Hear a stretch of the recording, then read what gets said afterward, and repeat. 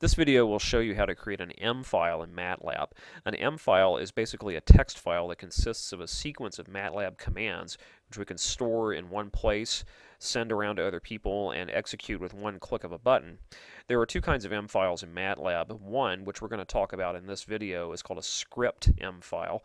The other one is called a function, and it's more like a computer program and has a lot deeper treatment later. So let's work it with a series of commands in the command window, just as we would normally do it in MATLAB.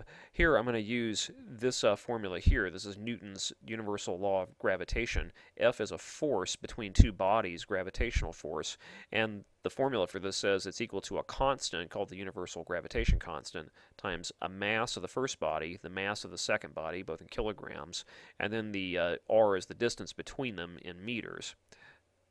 So how would we do this in the command window? Well, first of all, I need to go look up the value of the g, and it turns out that g is equal to 6.67 times 10 to the minus 11th power. And I would enter that in. If I were just typing this into MATLAB, I would enter it in, and I would probably put a semicolon because I don't need to see the output. I see that it's stored over here. Let's suppose I have a couple of masses. Mass 1, let's say that's 10 kilograms, and mass 2, let's say that's 100 kilograms. And let's say that their distance apart is 50 meters. And so now if I were doing this just in MATLAB, I would type the formula just as you see it. F equals G, parenthesis, G times M1 times M2 divided by R squared, like so. And I would leave the semicolon off because I want to see the answer. So there's my answer.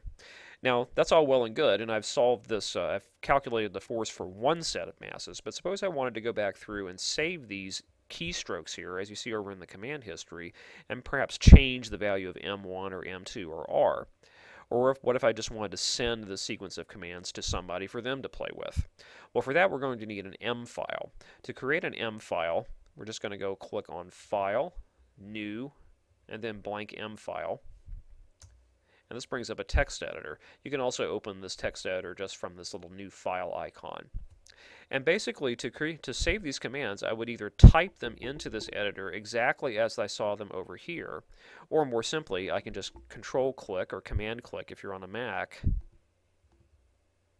click, and then just drag them in to this M file, like so. There.